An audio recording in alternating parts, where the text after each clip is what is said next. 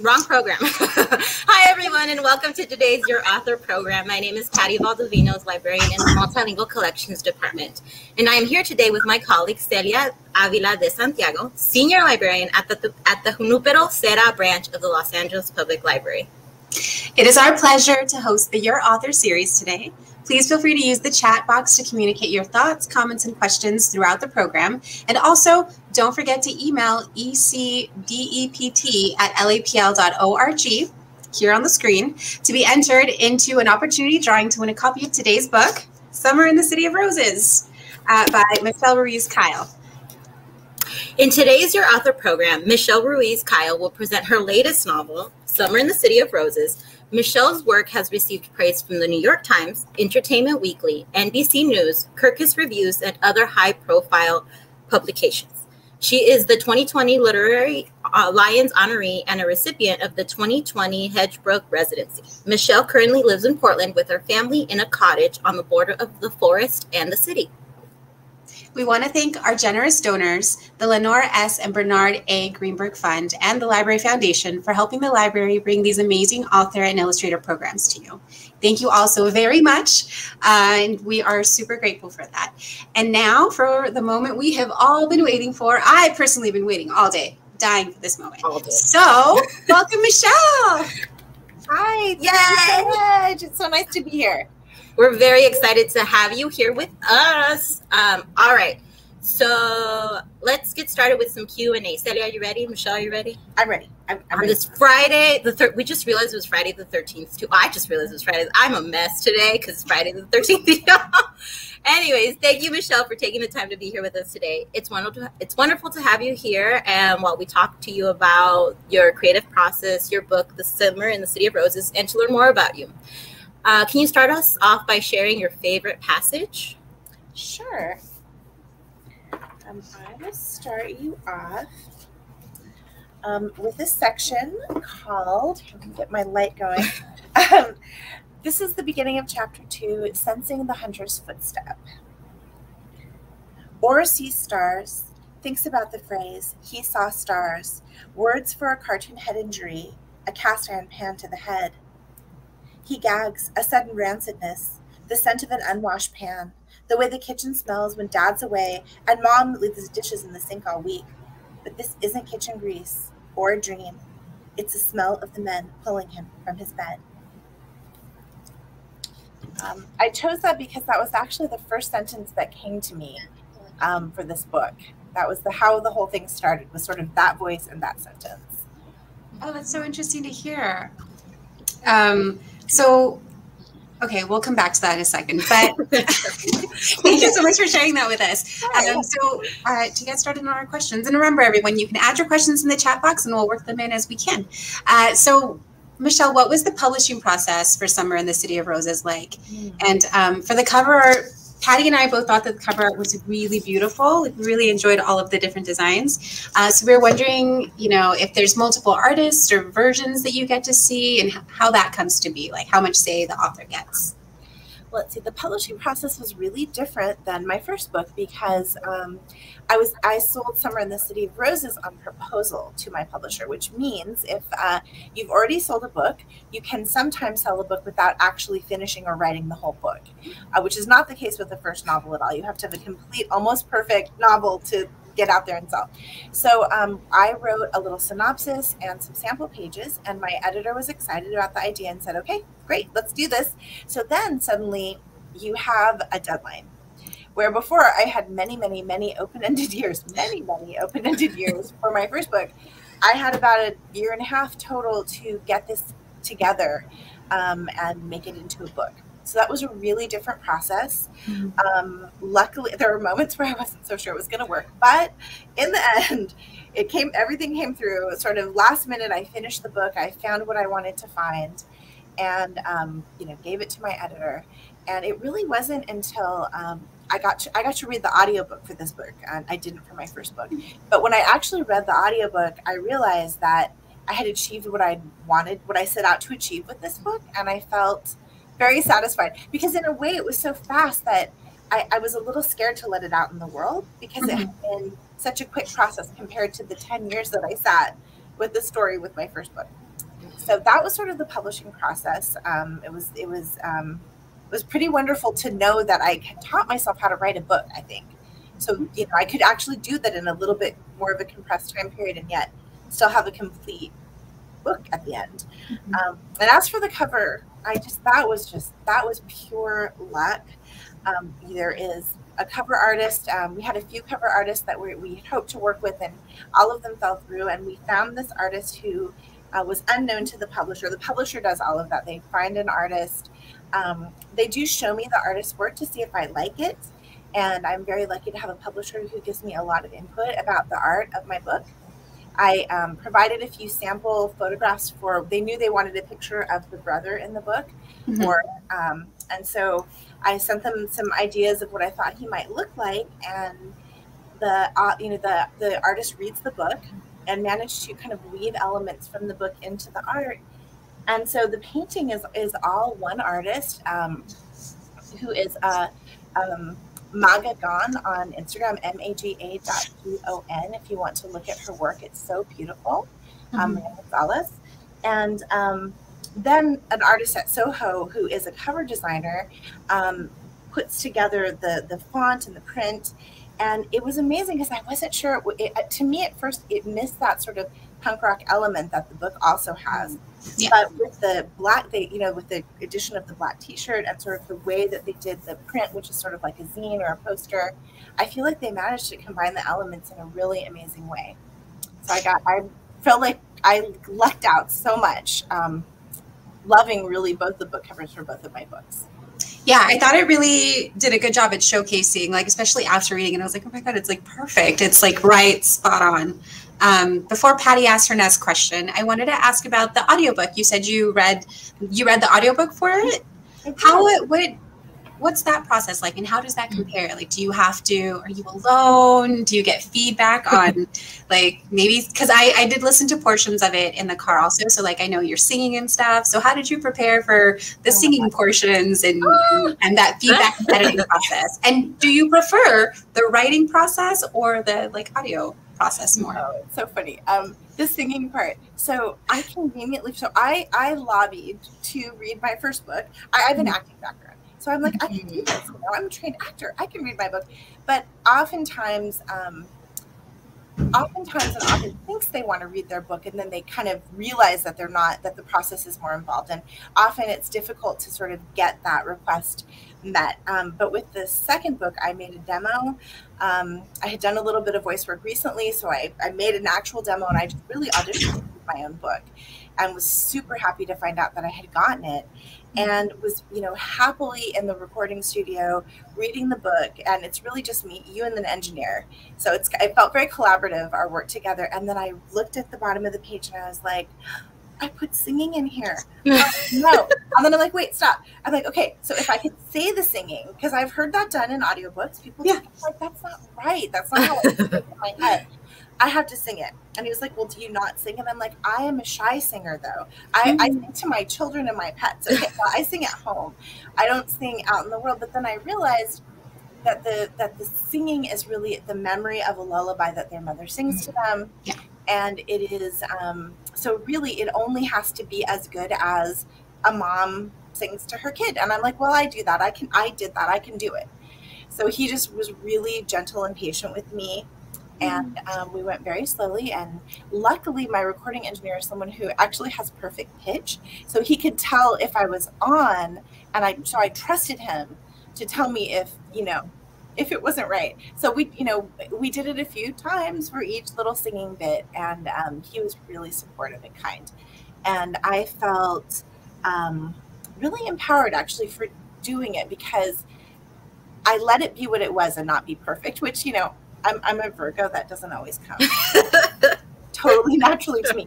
But I loved reading it. I loved it. My writing process is super auditory. I read every line I write out loud multiple times. I can't edit quiet, so I can't coffee shop edit because I'm that lady talking to herself. I have to be somewhere where I can, and I actually read the words like as if they were being acted, or as if I was sort of saying the dialogue of a movie I'm seeing. It's all super auditory for me. So it was natural to read it for me. And it felt good because I had a very specific idea of how I wanted it to sound. Yeah, and it was, go ahead. Go ahead. No, go. It was cool to know that you were, reading it as well. So that does add a little extra something. So. Yeah. And I think it makes it more authentic. I think you mentioned with the mom's lullaby, right? So when we read a lot of these books relating to our Latinidad and our Latinx culture, I think you do picture your mom or your grandmother singing it. So I think it was very beautiful that's an experience you get to share with the readers or the listeners for your audiobook. I did have a question about your cover, though. Going back to that, was there anything when she gave you the first draft that you wanted the artist to include, or was it just a one get-go? Like, here's the artwork, and then that was it? Or no, there's a lot of iterations. So she gave back several sketches, and I think that the publisher doesn't show you a sketch until it's close because they don't want you to freak out, or maybe they don't want you to freak out. But they showed it to me at a certain point, and it was a certain amount of done, and I had a little bit of input about some of the things, but honestly, it was pretty spot on pretty quickly. With my first book, there was an issue of just getting the girl's expression on the cover just right, but I feel like for him, she really had his expression right. And then it was a matter of getting the colors right, because there's a certain green, there's a certain red, there's a certain just sort of Pacific Northwest. Like when you're in California, you immediately see the palette of the flowers is just slightly different than when you go the farther north you go. So she didn't know that naturally. She was doing her art, in Chile, so she didn't know. So it took a while to sort of get that dialed in.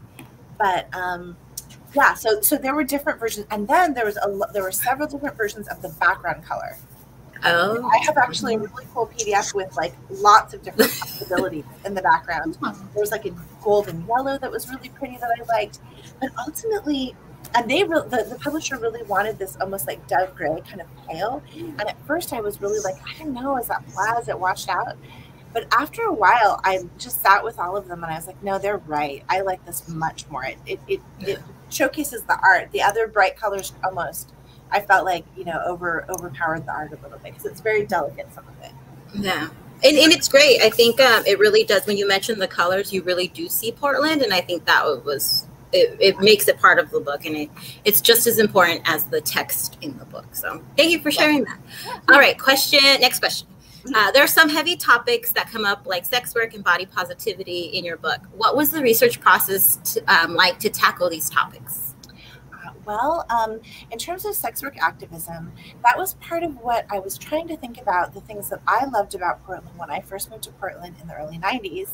And I moved there as pregnant with my first daughter. I was a young mom, and also had some experience in activism from earlier in my life, and found an amazing group of activists that sort of inspired the activists in Summer in the City of Roses. There was an organization here in Portland called Danzine that did street-based needle exchange programs, that had a thrift store, that had a zine for sex workers that was amazing. Started by Teresa Dulce, who is also known as Joanna Burton Martinez, who's also still an activist in the harm reduction community. And I just, I was so inspired by that at that time, it really kept me connected with things that mattered to me, sort of outside my little world of, my baby and my family, kept me connected with something amazing about Portland, which is that there was a lot of DIY activism. This person saw a need for these services and didn't see anyone else providing them, knew that the people that she was serving would trust her because she was part of their community, and just simply made it happen, So so the research there was sort of just going back into my memories of what that was like, looking back into some old journals. I have some copies of that zine, which is very rare now, and I found those tucked away, talking to Joanna as well about that time, and doing a little bit of just online research, looking at the media that talked about the sex work organizing that was happening and the street level outreach that was happening at that time.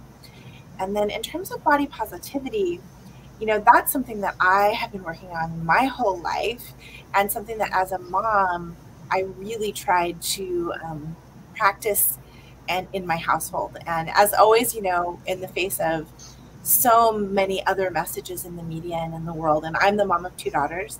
So, you know, that research, I think, is just, I didn't really need to research much. It was just like, that's daily life. That's the struggle. And I wanted to think, I was sort of trying to write about a family that was a little bit like our family, which I hadn't seen quite in anything that I had read. And so that was something, you know, body positivity and feminism that's been sort of baked into the family from the beginning, you know, from both my partner and myself. And I wanted to explore what that would be like on the page. That's incredible. And I think, you know, body positivity is something, I grew up in a household of only women. So it's something that you'd like continuously struggle with. And you include it in your book, and you include it in authentically, right, with the struggles of it happening, where you have the character being like struggling with that, right? So you see that character development in that sense, and the other characters influencing her in that way. So thank you for sharing that.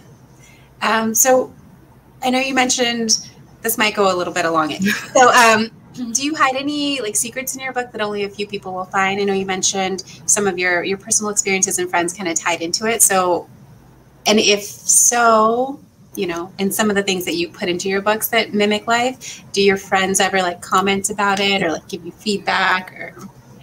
Yes, I mean, there's a few people that from way back in the day that read it that are like, I knew who that character Glow is. I know Tiny Dancer. That was Miss Mona's Rack. And I was like, yes, these are the old school Portland people. So there was some of that.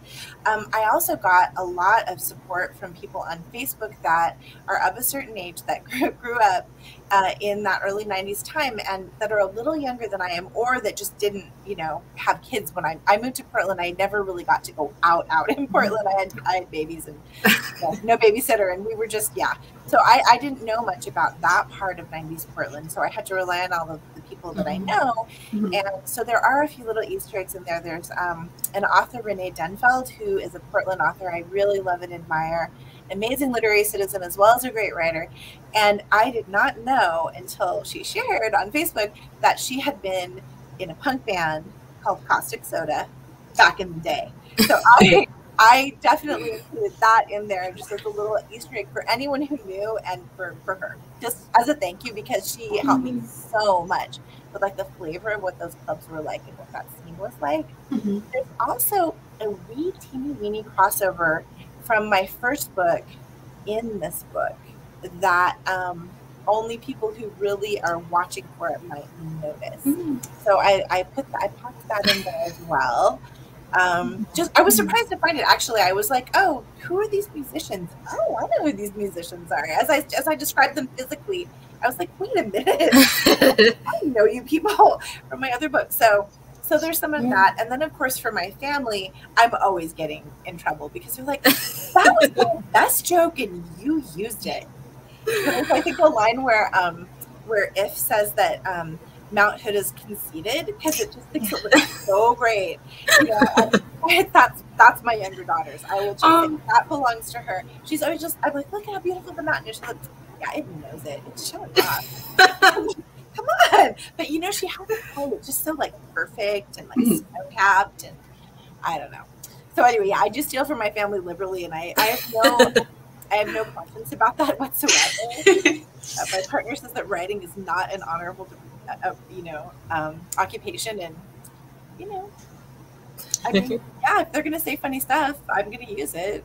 Yeah, might as well. I'm gonna think of that every time I see the mountains, like in the background in LA, and they look beautiful. I'm gonna think about your daughter being like, they know it. Yeah, they know it. I mean, the audacity of nature, y'all. Like that's, I mean, leave it to teens and like children, you know, to come up with these things. It's amazing. Yeah. I think they're wonderful reminders of how sometimes we just forget to take things in, and when things like that are said, you're like, oh my God, that is true, and it works perfectly. But that was totally one of my favorite lines from the book. So. Yeah, I kind of love that just too, because I think that you know, it kind of speaks, just as we're talking right now, I'm realizing it kind of speaks to the magic realism that's just like, you know, in the first part of the book that's kind of very lightly in there, but it's really kind of about a worldview where everything is sort of alive and potentially like, you know, has an attitude, you know, or whatever. So I kind of loved it for that reason too, I think. That's cool. All right. So this one's kind of similar to the previous question, but we're just gonna go ahead and ask it. So are there characters, are the characters based on real life people, and who are they? And then can you tell us about the character development of If and Or and their parents? Yes. So I started off with an idea for a story about generational trauma, because I was thinking about this, that, you know, as parents who've had a really challenging time in their youth or childhood, we often go the like way extra mile and like overprotect, because we're like, oh no, not my kid. My kid's going to have it way better than me. Yeah. But even when that happens, I think that some of our, I mean, it's just some of our unresolved trauma, or even some of our resolved stuff, it seeps in. And I think that now they're finding that even some of that is like, you know, passed genetically. So I wanted to look at a really super close family, and I wanted to see what happened when that change comes, where the family has to change, the dynamic has to change. Mm-hmm. And I wanted to see how, when the kids were out on their own, how and if that generational trauma would affect them, and sort of really shape the choices that they made and the things that they encountered in their lives. And so that was my original thought. And I also wanted to write about neurodifference in a way that felt authentic to the way it's experienced in my family. And I wanted to really talk about what it was like to raise a family here in Portland, and to find a way, I think, maybe even to connect with this land, because I think before I wrote this book, I still felt only rooted in California. That's, you know, where I grew up in the Bay Area, and I didn't feel the same kind of connectedness to place here that I did there. And I wanted to, but then I thought, I've lived here for over 25 years. My whole family has been shaped and raised here. So I wanted to learn more about what I love about the place and what I love about the land and what I know about it. So all of those things. So the land is a real character. The places are very real. The neighborhood where tourist trucking is, which is, you know, a place that if ends up spending a lot of time in Southeast Portland, is my old neighborhood in Southeast Portland where my kids were raised. I wanted that character place is always character in my work, and so I wanted that character to be very real. And then even though the parents and the kids in the book are slightly started out based-ish on my family, they took on lives of their own so quickly. And people, you know, friends who've read it or whatever, said they really expected the people to be actually more like our family, and found that they were totally other people. So I like how that happened, how the characters took on their own lives. And then the other trick I wanted to do was it's a pet peeve of mine in YA where the parents are just sort of not there, or, you know, or they're a big part of the kids' lives, but they're not really talked about or something. And so they're kind of conveniently blurred out, the way babies often are in like sitcoms, you know, where the baby is never there. So I just thought, how can I put the parents there, but still have it be grounded with the kids? And I thought, when a really close family, everything is sort of filtered through the family, especially when most of the time, you know, in teenage, kids, they branch out and they break off. But when they don't, or when they do and it's unsuccessful, they often go way back in, even closer. And that was something I experienced. And I wanted to be like, all right, so everything starts to be filtered through this little unit that forms with a close family with like teenage kids and parents, where they start to share interests and movies and music and all of these things in a way almost that other kids might with their peers. And then I wanted to sort of break that apart and see what would happen, and show almost like who the parents were through how the kids saw them. And then also hoping that some readers would also realize that the kids' perception of their parents is not always 100% accurate, right? Because we don't totally see our parents as they are. And then I hoped that, you know, eventually at the end, everybody could have some character development, and everybody could change and transform, you know, as you do when any one person in the family has a major change, it ripples out to everyone. And I wanted everyone to get that chance to also have some growth, and also to show that that generational trauma sometimes does get picked up by our kids, and then transformed in really beautiful ways that we could never ever have anticipated. That is beautifully said. You see it a lot, I think, when their parents weren't there, but a lot of their choices were based on experiences of their parents or like siblings, right? And so I think about that when you were talking about how even it plays out. And I think my family, right? I don't live at home, I live alone, but sometimes when I'm in situations, I do include the family, and I think that was a beautiful like reflection that I just had. And thank you for that. Yeah. This is great. I can listen to this all day. Give me all the cheesemith. But so one of the things that I really liked about, at the beginning when If and Aura are talking about like the games that they play, I thought was really interesting. And I liked their three favorite darknesses and what ice cream people as ice cream flavors. Mm-hmm. So Patty and I were wondering if you, just out of curiosity, like what your three favorite darknesses are. And, if you were an ice cream flavor, what would you be? Okay.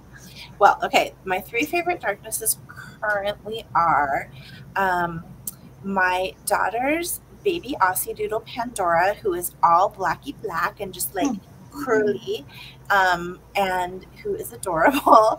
So, and her little nose is even blacker than her curls, and I just absolutely love it.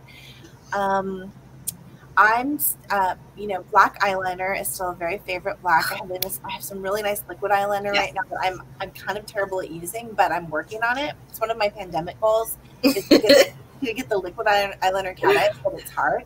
It's so hard. That one I love. And then I would say,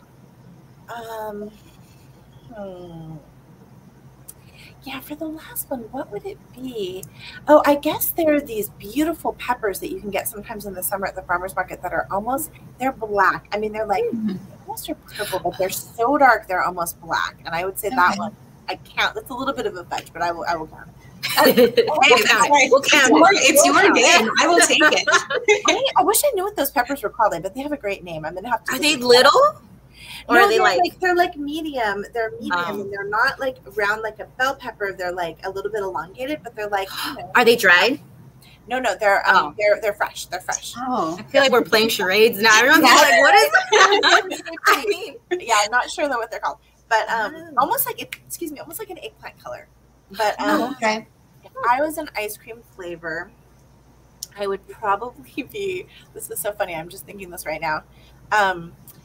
The Jamocha almond fudge flavor that they used to have at Baskin Robbins. Oh my God. That one is delicious. That is a delicious flavor. Yes, I think that would be me. Although I also really loved the coconut pineapple, but I think that I like that, but I don't think I am that. I think I am the other. I need to go to Baskin Robbins more. I know. I want ice cream now. Welcome to our ice cream chat, everybody. I mean, do they still have the dollar scoop? Didn't they have one? We used to go all the time when we were younger. I don't know. I mean, that was like my Nana and I. My Nana was so great because she would be like, we'd be like asleep in bed, like in our pajamas, like not asleep, but like watching TV, watching Quincy on TV. I don't. You probably are both all too young for that. But it was like he was like a medical examiner. Anyway, it was like late night TV. We'd be watching, and I'd be kind of dozing, and then she'd be like, "Are you hungry?" Like, no, I'm kind of hungry. And she'd be like, Baskin Robbins is open for 20 more minutes. And so we'd throw in our clothes, like we'd be in our jammies, but we'd get redressed, go to Baskin Robbins, come back, get back in bed with our ice cream. So, yeah. Those are rich. I call those rituals because they're just amazing. I mean, I'm surprised you even changed. I would have just gone in my PJs. Nana was like, I'm not going in my PJs, but Nana's like, no. I have memories of like collecting like quarters and change just to get that Baskin Robbins like scoop, and so those are nice. And I'm a huge ice cream person, so all right. Okay, so someone's gonna have to help me with this name. Why how do you say this? What If's name is based off of? Iphigenia. Iphigenia and the Grimm fairy tale. We always need help. Why Iphigenia and the Grimm fairy tale brother and sister? What was it about these two tales that inspired you to write Summer in the City of Roses? Okay.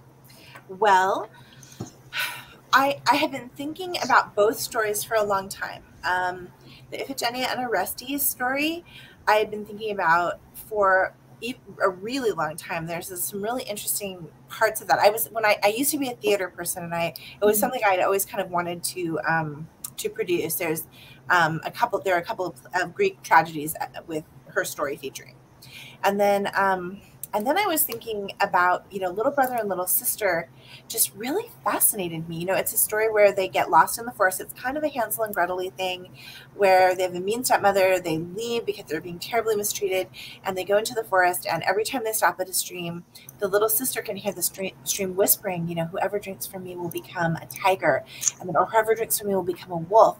And then the final stream, of course, says whoever drinks from me will become a roebuck, which is like a certain kind of a European deer, I guess.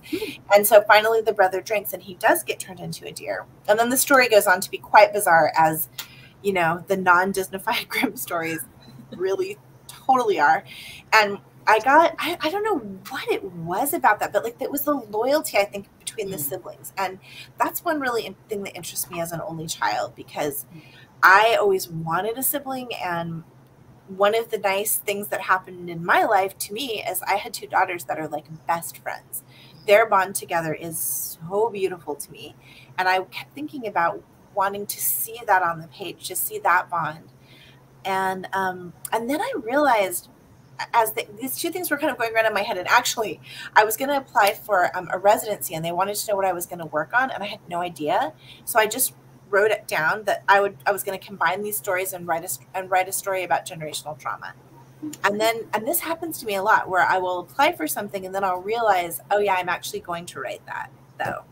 And so this is what happened. I thought, oh, that's what they have in common. They're really about healing from trauma.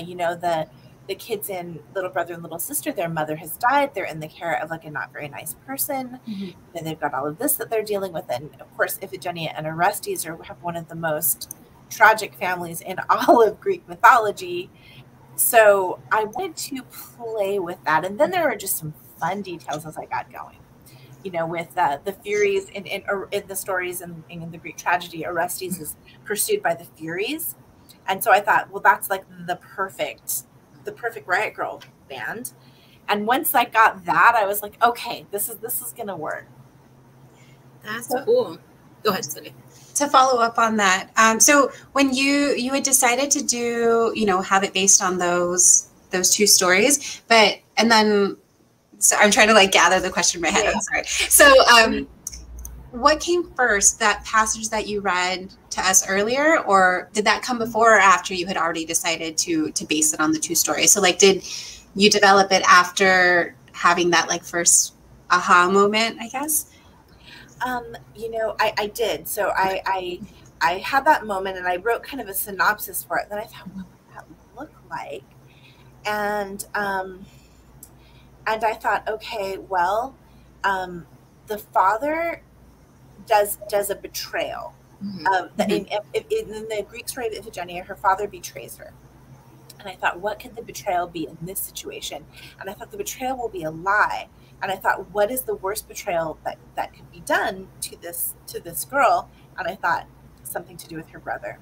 And so I just started to write, and I was writing from his point of view. His voice came much more easily to me. And just or saw stars was the first thing I thought of. And then I realized what was going to happen to him, what was happening to him.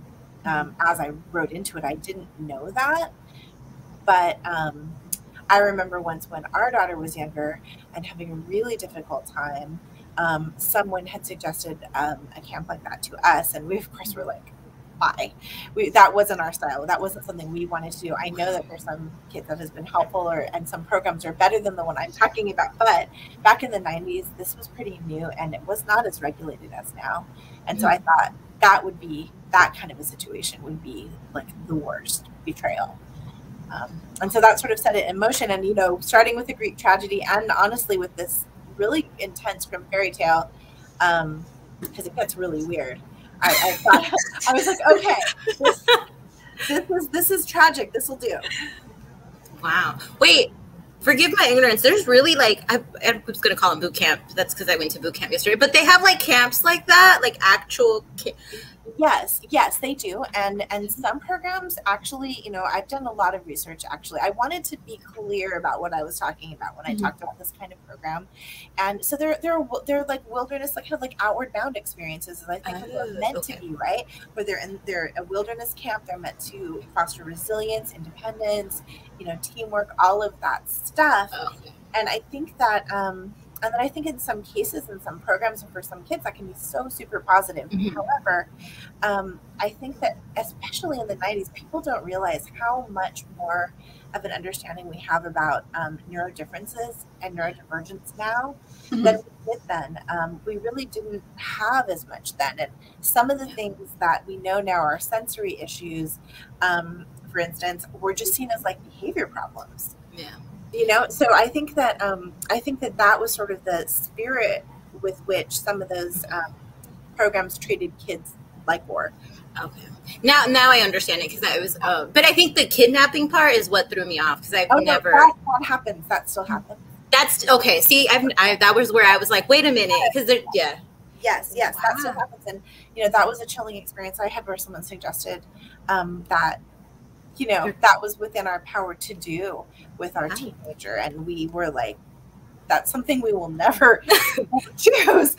I'm out of here. You know, that was creepy to me. But it is something that happens. Parents do have those rights over their kids. And that is something that happens. And it's really spoken of in a very sanitized way, like a transport team. You know, that's what it's called.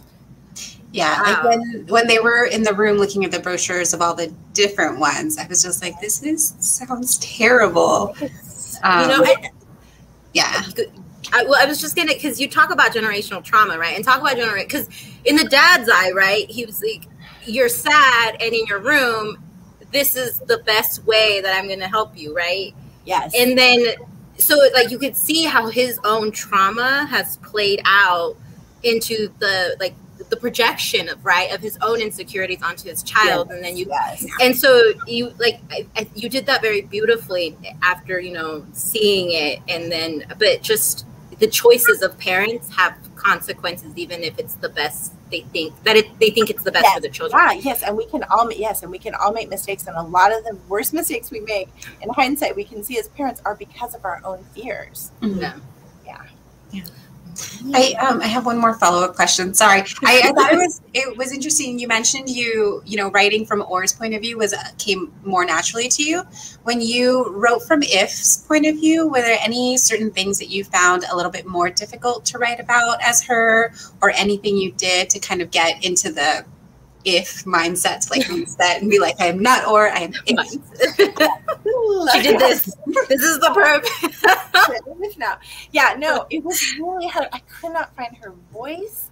I knew that she was this combination of like very intelligent and intuitive, so wise in that way, and yet also such a teenager, because she's someone who has been protected and allowed to be, you know, a youth. Like that's a good, so from my perspective, that's a good thing. Like I wanted my kids to be kids at 17, to get to be, if that's what they wanted to be and what they were, that's what they should get to be, you know, not to have to be adults early on, because that was my experience. So when I was so it was hard for me to remember what it was like to be If, but I thought, so thinking about 17 didn't work for me at all, but thinking about 15, that's when I finally figured her out, because 15 was more like that for me. And also when I realized that she was a theater person the way that I was a theater person. And I started looking at my theater books, and I have this, you know, collection of Stanislavski acting manuals that are old, beautiful hardbound books. One of which I shouldn't confess this to you guys because you're librarians, but it was something that I never turned back into a library. And we all have one of those books. Okay, yeah, I have some of those. It's off my chest. I'm sorry. I'm sorry to the community college, Lake Chabot Community College. I apologize. It's been like 30 years, but I've taken very good care of this book. And in my slight defense, no one had checked it out for like 10 years before.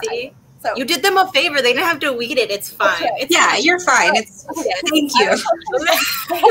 I found the other ones to go with it. But anyway, once I went back to reading reading that book, I remembered what it was like to read that book for the first time. And that was the first thing I ever saw that talked about how you become an artist. Like, not just like someone discovers you and you become famous, but like how you learn to do the work of an artist and to think like an artist. And that was humongous for me. It changed everything for me. And that helped me find If. Once I started rereading Stanislavski, it was like, boom, she was right there. That's so fascinating. I would have thought that you would have said Shakespeare, since like so many of her interactions with George and some of that involved. Yeah, that came after. Shakespeare came after, definitely. But then I realized she's such a theater nerd, like she loves Shakespeare. So yeah, that's so fascinating. Thank you. I get so invoked, and then I'm like, wait, so coming back to If, she finds herself in many people's like shoes and clothing throughout the novel. It seemed like If's character developed through the scenes where she's putting on everybody else's wardrobes. Is it something that you planned, or are we maybe thinking too much into the clothing? Oh my gosh, I love this question the most of everything, because at first I didn't plan it, but then later I did. So this happens to me a lot, where I'll just write away and I'll just try to solve each problem as it comes up. I'm like, okay, she's there, her dress is ruined, it's all crunchy and gross because it's a dry clean only dress that got rained on, and she can't go around wearing that. So what is she going to wear? And she's not going to fit into anything of George's. And then I realized they're at Nana's house, George's Nana's house. George's Nana has clothes, and I just decided that George's Nana and If were the same size, and there's a lot of cool vintage clothes in that closet that If can raid. So immediately her wardrobe has changed. And then I also realized that I can't have her going around without glasses the entire time, because I am as nearsighted as that. That is one thing I do share with If, is that, and I'm like, that would not work. So I had to get her find some way to get her some glasses. So those were just practical plot things that I had written myself into that I had to get out of. But then also there's this book called The Virgin's Promise, which is a writing manual. It's mostly geared to screenwriting, but I think it's great for novelists as well. And it is an alternative to the hero's journey story structure. So I need a lot. I have to work hard at plot. And so this is why I like these sort of mythic structure manuals, because they help me with plot. And The Virgin's Promise is especially cool because it talks about more of a fairy tale plot, and or more of like a smaller story, not like a big mythic, this is going to change the world, but this is going to change someone's life and someone's family or community. And one of the sort of story steps, in the hero's journey, it's like the call to adventure, the refusal of the call, the meeting with the mentor. Well, one of the steps in The Virgin's Promise is dressing the part.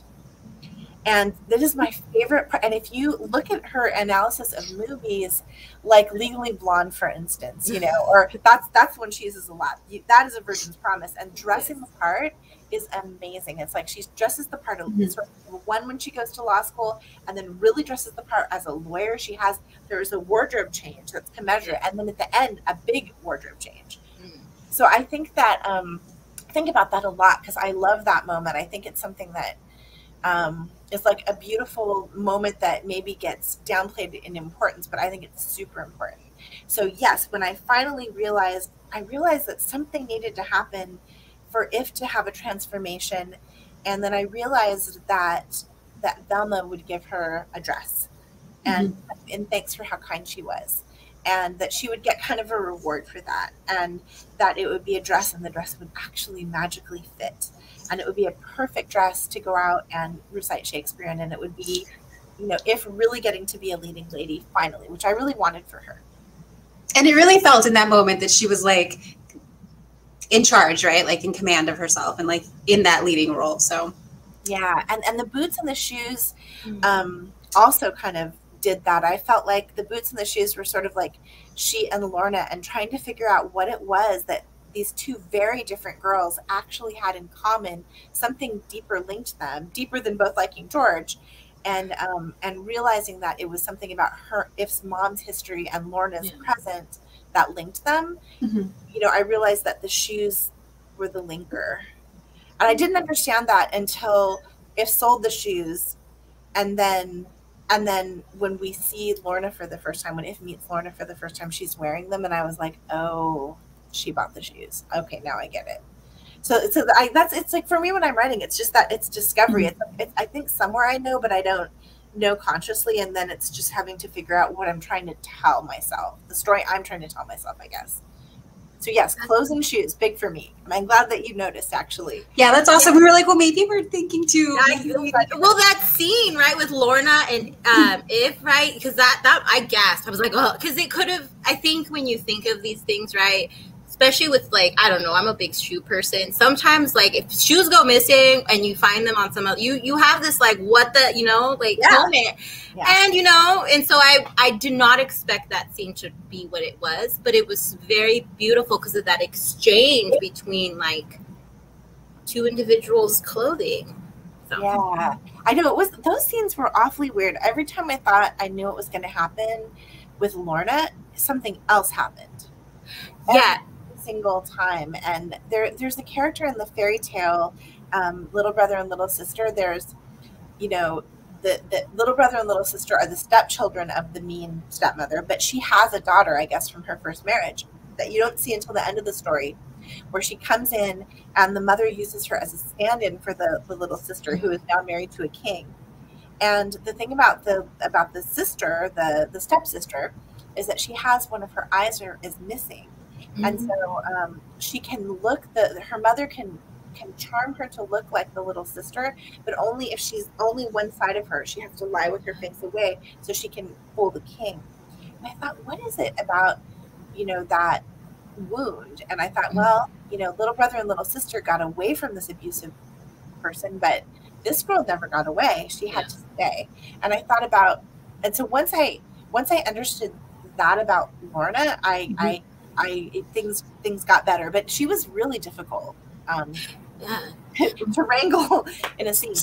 Wow. I like Lorna. Lorna's character, I think, was one showed up at such an incredible time for If, and I think developed If's character as a very, like, mature, empathetic person in, like, but also, like, this struggle she was having of wanting to, like, let this, like, I'm gonna be mean into, like, actually that's, I know better, because even though I feel this is not going to be. So it was like a very, I think we've all felt that, right? When we're, like, in the moment. So I want to hate that girl. Right. And then, and then you're like, oh man, never mind. I was just, let's wrinkle it back. So it was like you know, even as an adult, right? And almost 30, you have moments like that. And I think it's important for everyone of all ages to realize that it's okay to feel, but it's sometimes and analyze it, right? And realize that these are very mean things, right? And so how not to let that play out, right? And so If's character did that in a very. If you don't let it play out, like maybe you're having a strong reaction to this person, you know, and maybe that reaction is something you can, like, lean into and learn from, which is what surprised me about all those girls. I really wasn't sure. Like, I wasn't planning to have Lorna bust in when George and If were having their nice evening together. No, go away. But then she came, and then I was like, now what are we going to do with her? Yeah. And so that was weird. Writing that part was a strange. I felt the same way, where I was like, what are you doing here? But didn't it work, like, at the end, because it made George heal? I think it allowed, I think, a lot of questions to happen. So yeah, by the end of it, I was like, okay, I'm so glad she showed up. That section was my favorite part, because I think it relates to, like, a lot of things you find yourself in. Yeah. So. And I also think too that, like, someone who was raised as a feminist as intensely as If was might make a different choice in that environment, knowing that she wasn't taught to be in competition with other women. Yes. Yeah. She was taught to empathize with them and connect with them. Yeah, and understand their point of view and their experience, right? Their background, their own generational trauma, and what has made them. Yes. Yeah. Before I ask it's my turn. Yes, it's my ask the other question, because we're almost. Please, those viewing, ask your questions in the chat or comment box. We have one, so please keep bringing them in, and then I'll go ahead and ask the other question. Where am I? Oh, so the novel takes place in the 90s. Why did you decide to write about this decade and include certain musical details about the era? Well, I was it was the part about trying to figure out how to write about Portland, and I knew I wanted to write about Portland then. I feel like both of my book and this book are kind of in conversation with each other. They're set in roughly the same time period. And I wanted to look at, I just wanted to look at what Portland was like when I came here and how much it's changed. And I want to just sort of relive that time. And also I just, so as I started to look at like what was happening here at that time, you know, then like Riot Girl was so amazing. And when you look at like body positivity, that came a lot out of Riot Girl. You know, that was one of the sources for Riot, you know, for body positivity movements. There were zines talking about, you know, loving your body and stopping hating it. There, you know, that whole thing, there were, you know, songs and bands. So I thought that if the kids were living there at that time, they would also, at least would be into zine culture and into the music and into Riot Girl. So yeah, I think that time just felt like the right time to explore this story. And also sometimes it feels like the nostalgic, recent-ish past, although I guess it's considered historical fiction now. But I think it's a nice space for magical realism. And I have to say, I really like writing pre-cell phone stories. They're very difficult to incorporate. I'd like to challenge myself to incorporate them soon, but I just like a story where you have to go places more to figure stuff out, right?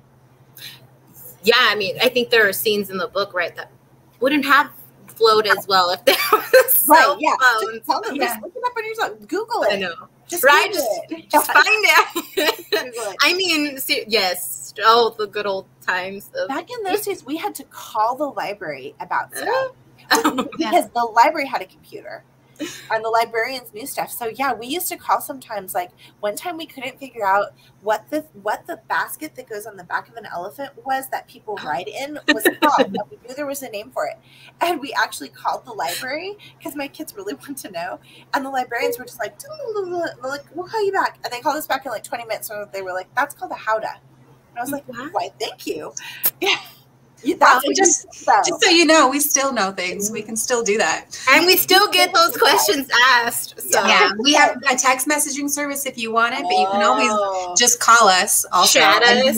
And we look it up. Yeah. So it's even easier to ask you all of our random questions. Yeah. Yes. We have a whole department who, That's amazing. Really? A whole department for questions? Yeah, that they, info now. They just, people call them and then it's a really cool department. I've been in it, and I mean, I give them all props. As someone who fears telephones, don't say that because I mean, I'm telling the world that. I give them all the props. Yes. It's the millennial in me. Like, I never want to call to order pizza. It's generational. My kids will like do anything rather than call anyone. Right. Yes. I'm like, thank God for apps because I can order. It would be just no pizza for me ever. Yeah, I can't imagine. Like, I can totally picture if walking around Portland trying to find the payphone. And I'm just like, oh my God, a payphone. Right? A payphone, right. Like, and having the change for a payphone. Yeah, and to call your, like, if to call your parents, like if you were going to go out on a date with someone, say, like, or your friends, you would call on the phone and you'd say, you'd plan it, and you'd be like, I'm going to meet you here at X time. You would have a watch if you were, organized. Or like me, you'd be like asking everybody what time it was that you saw the tree. And then you like have to meet them there at that time. And if you are late, they don't know what happened to you. They don't know, should we wait? Should we not wait? Like, there's no way to even tell them what happened. Well, and even just memorizing those phone numbers, right? That's what I was going to say. I was like, I don't know how to call. Like, I'm a grown person that does not know, like, the house phone number. Your home number? Oh, I still remember my home number, though. And my mom's, if anything. So those are the ones. Those are the important ones. Right? I mean. Your mom's or your home. Yeah. Oh, man. Okay. We have audience questions. Right. Yeah, I'll go to, so our first audience question is from Diane, and she is asking, have you been doing any virtual school visits, and have there been any fun questions from the teens about your writing? I have not done school visits yet because the book just came out in July. So hopefully I will be doing some during the school year. I can now with Zoom, it's like so easy to, do a school visit virtually, which is really nice. However, I did just teach a class through this really amazing nonprofit in Seattle called Young Women Empowered, Why We? And I spent 8 days with a group of amazing teen writers talking about speculative fiction and BIPOC futurisms, and they had incredible questions, and just their writing was amazing, and I feel very hopeful about the future after spending 8 days with those young women. So yeah, mostly questions that they asked were about publishing. They really didn't know how the publishing industry worked, and I really related to that because, you know, I came to writing very late and had no idea how that worked at all, and I had never met a published writer. So to like actually see the books, you know, in their hands and be like, whoa, like how does this happen?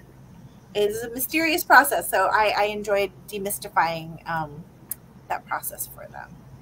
Sure. And I think that's exciting, right? To hear like teens and youth want to learn that process and being curious, I think is very inspiring to me, because I'm really excited to read what our youth has to say about what they're experiencing in the world, right? And how they see and navigate this world. Because I think, you know, as we get older, we tend to forget, or, you know, we're just, we got to accept that we are not young anymore. And so, no, like it's hard to have a dream if you can't figure out, like if you can't visualize the roadmap. You know, a lot of talking about like futurism, like what Toni Morrison said about if there is a book that you want to see in the world that doesn't exist, you have to write that book. And then, but I think it helps to also know like, okay, I'm going to write that book, and then I'm going to like give it to like 5 of my smartest friends, and they're going to critique it, and we're going to make it really good. And then we're going to like go on the internet, and we're going to figure out which agents to query, and we're going to query those agents, you know, like to know, I guess, to not have it be, because I thought authors were so remote and mysterious. And I just known a person who was an author, like just a regular human. I think it would have maybe helped me to think that I could do that sooner. Yeah, it is very true. I think the more writers I get to know and hear and talk to personally, the more I'm like, wow, this is actually something that's like available, right? It's not this like dream that you can never be. So exactly. Absolutely. All right. Okay, so we have another audience question from Eddie Vera, and it says, for others that want to get into this type of genre, fantasy, magical realism, what other literary works or authors would you recommend? Okay, a favorite subject of mine. For older teen readers and adults, I would definitely say Toni Morrison is a great place to start. Also, Isabella Allende, just sort of almost anything she's written. Eva Luna was one of the first things, and House of Spirits were 2 of the first books that I read in magical realism that I loved.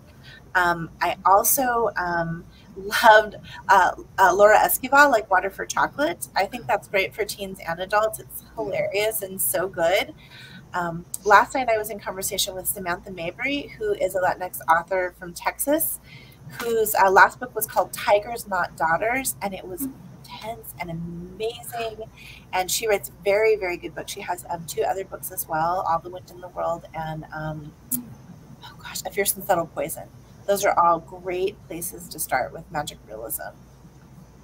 I actually read House of Spirits in high school, and it made me like connect to my grandmother in a whole different realm because of magical realism. So yes. Please read that. All right. So that concludes our question Q&A part of the program, because we're almost coming in and we don't want to hold you for forever. I mean, we can keep you. Me and Celia will chat your ear we off. still have like 100 more questions. I know. I've been doing it, so there's 95. All right. So, and now we're going to play this game that we like to call This or That, or rapid fire questions. And so this is just for fun, and it allows us to learn a little more about you. Okay. So I'll ask you really quickly a statement. Well, me and Celia will ask you, and then you'll tell us which you prefer or your response. Okay. Okay. Yes, we're going to start. San Francisco or Portland?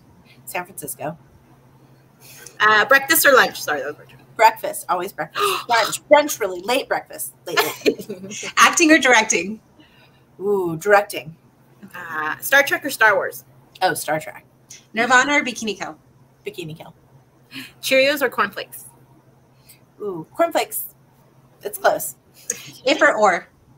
Oh, God. No, I can't. I feel like he told us this already. I know. That's Sophie's choice, though, but now I love them both so equally. No, that's like Sophie's choice. I can't do it. Okay. We'll let you skip this one. Walk or drive? Walk. Suburb or city? City. New shoes or new clothing? New shoes. Would you rather be able to eat anything you wanted or be able to predict the future? Predict the future. Would you rather walk on the moon or be able to walk barefoot anywhere? Ooh. Walk on the moon. Would you rather never be able to drink coffee or never be able to drink water? Never be able to drink water. Same. Wow, it's true though. That's just the truth. That is I just know. the truth. Okay, would you rather spend every day eating the same thing or spend every day listening to the same song? Wow. Oh my God. I think it's gonna have to be the same food. Yeah. Ooh, that's a hard one. Poor ears. I know, right? And truth or dare? Oh, truth. I always do truth. Me too. Always truth. Yeah. Is it true that me and Patty are your favorite librarians? Yeah. She's all like, true. I'm thinking, which do I know, or any of the other librarians that I know going to be listening right now? Your favorite? Okay, all right. Let me rephrase the question. Is it true that Patty and I are your favorite librarians today that you've met? Yes, that is 1,000% true. Absolutely.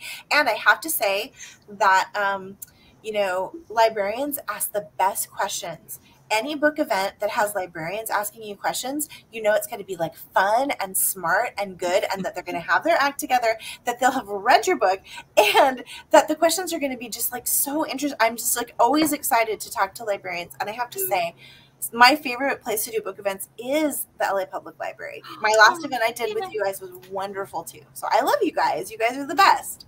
Well, I hope we can have you in person one day. You can see all the little tabbies in my book. Yeah. Oh my gosh. I just want to visit. I have family in LA too that I'd like to come to. So maybe we'll make it happen one of these days. Yes, of course. So that's it for our questions for you. Thank you so much for joining us today. Like I said, Patty and I have 1,000 more questions, but we'll have to bug you next time you come in. Just, also you guys could, like, if anyone has questions, I really reply to people on Instagram and Twitter. So, if you want to contact me, there's also a question form on my website, but I'd love to hear from readers, and I'm happy to answer writing questions as well. So thank you so much, Michelle. Thank you all for joining us today. We hope you enjoyed this conversation with author Michelle Ruiz Keil. Remember to visit lapl.org to read more books by Michelle or any of the authors that she mentioned today. We hope that you will mark your calendars to join us virtually on Saturday, September 26th for the Los Angeles Libros Festival. This is a free bilingual book festival, and it is for the whole family and is a collaboration between Los Angeles Public Library, La Libreria, and Reforma, which is the National Association to promote library and information services to Latinos and the Spanish-speaking. To learn more about the festival, you can visit this really awesome URL that is coming up on your screen and also in the comments. So visit for more festival information. And remember that our next year author program will be with me and Patty again next Friday, August 20th at 4 p.m. We will be reading, you'll join us as we chat with author Carla Valenti as she presents her upcoming book, Loteria, which Patty is holding. So thank you all so much for attending our virtual Your Author program. We can't wait to see you all next week and again on September 26th for the LA Libros Festival. Adios.